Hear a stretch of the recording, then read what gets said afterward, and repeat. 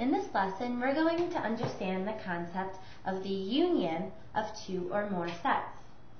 The union of two or more sets is comprised of all elements in all of the original sets that you're taking the union of. So for instance, if we have set A, which contains all the elements you see here, lowercase a, star, 5, pink flower, orange flower, and heart, and you have the set B, which contains banana cream pie, 2, lowercase c, and sea turtle.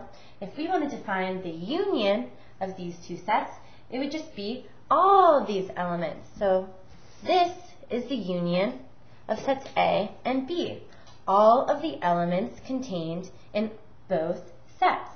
If we have 3 sets, you're going to just combine all the elements in all 3 sets, and that's your union. If you have 4 sets, the same thing, or more. It can be any number of sets, and the union of your sets is going to be the set comprised of all the elements in all your sets. So, if we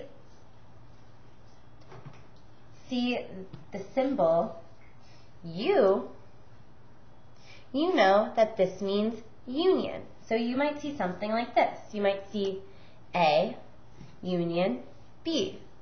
And whenever you see this, you know that you're finding the union of both sets A and B, which we found to be all of these elements below. So we could say A union B equals, and then we can list all our elements like we have here.